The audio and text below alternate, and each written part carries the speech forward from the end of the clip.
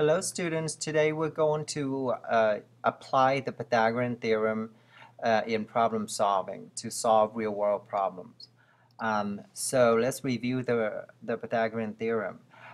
It says that in a right triangle, okay, the right triangle, the sum of the areas of the two legs, so a square plus b square, equals to the square of the hypotenuse. Okay, so the sum of the areas of the two legs, you add the areas together, you get the area of the hypotenuse, which is the longest side of the right triangle. So simply said, the area of the Pythagorean theorem is a squared plus b squared equals c squared, or vice versa, or c squared equals to a squared plus b squared. Okay, so in another lesson, you've already learned about this fact. Okay, so we're going to use this Pythagorean theorem to solve any problem that has to do with the right triangle. Okay, so let's look at this example. It says a newly planted tree needs to be staked with 3 wires. Each wire is attached to the trunk 3 feet above the ground, okay, and then anchored to the ground 4 feet from the base of the tree. How much wire is needed for 6 trees? Okay, so when you read word problems, since there's so much information that are given in words, you need to pay attention to what it's important, what's not important. Okay, so right now we know that the tree has 3 wires. Okay, each tree has 3 wires. Okay, and we're going to need wires enough for 6 trees. Okay, and to make our triangle, we need to pay attention to this information. Okay, the wires are 3 feet above the ground, okay, and 4 feet from the base. Okay, now sometimes highlighting and underlining information from the problem is not good enough. Okay, usually you want to make a sketch or make a drawing of your problem. That way you can visualize what the problem is saying. Okay, so I am going to highlight the important information, okay, and also draw a little diagram. As you can see here, I'm going to use this information to draw my triangle. Okay, so here's where they start tying the wire. Okay, and it's 3 feet above the ground. Okay, so this right here is 3 feet. Okay, and then it says the wire is anchored to the ground 4 feet from the base of the tree. So here's the wire, and it's anchored. That means they run the wire to the ground and they anchor it right there, and that distance right there is 4 feet from the base of the tree. Okay, so far we have the legs of the right triangle. So how do I know? Because if I draw my right triangle, it will look something like that. Okay, and all I have to do is fill in the information, use the Pythagorean theorem, and find out how long is one wire. So what I do is I pull this right triangle up here, and so that I can work with it. Okay, so right now I'm going to put in some number. I know that this right here is 3 feet long. Okay, and this right here is 4 feet long. Okay. Alright, so now I am looking for this hypotenuse, which is the wire. Okay, so the only problem here is, in order for me to use the formula, the Pythagorean theorem, a square plus b square equals to c square. Excuse my a there; it looks a little weird, but you know, you get the drift. I need to know which is which. Okay, so the A and the B are the legs of the right triangle. So this is A right here, and that's B. It doesn't matter which one is which, as long as they are the shorter sides. Okay, and C is your longest side. Okay, C is the wire. C is your hypotenuse in this problem. So now all we have to do really is start substituting our values in, so we can evaluate and see what c squared is equal to. Okay, so that's what we're gonna do. So after I took my values and put it into the theorem, the formula or the equation, I get 3 squared plus 4 squared equals to c squared, okay? Because I know what a is and I know what b is. So I just simply put those values in there and evaluate. Evaluate means find out what it is, what it equals to.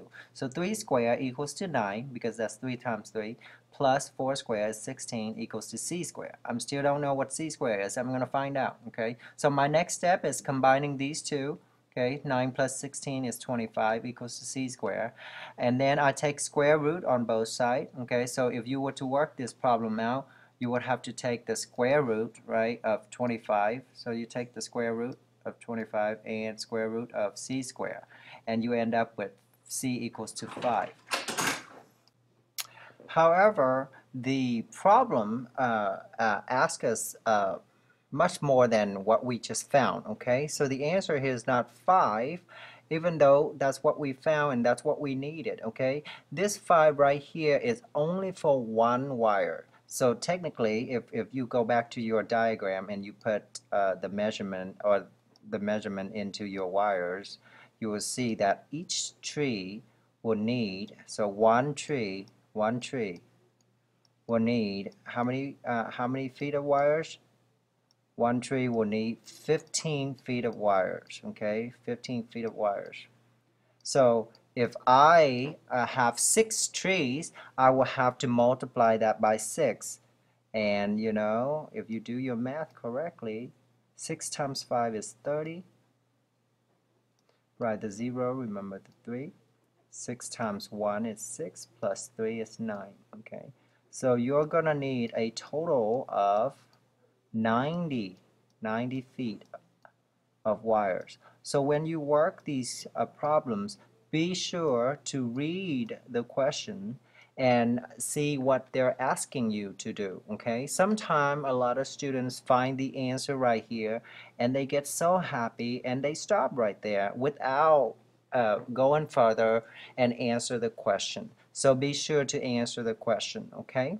So let's try an example on your own, okay? Work the problem using the Pythagorean theorem and follow the example that I just did, and this on by yourself. Then after that, we'll check and see how you did, okay? The problem says a rectangular field is 80 feet by 150 feet. Molly takes the diagonal shortcut from one corner of the field to the opposite corner of the field instead of walking along the two sides. How many feet does she save by taking the shortcut? Okay, it says to draw a diagram. So go ahead and pause your video and try this problem on your own. Please pause your video.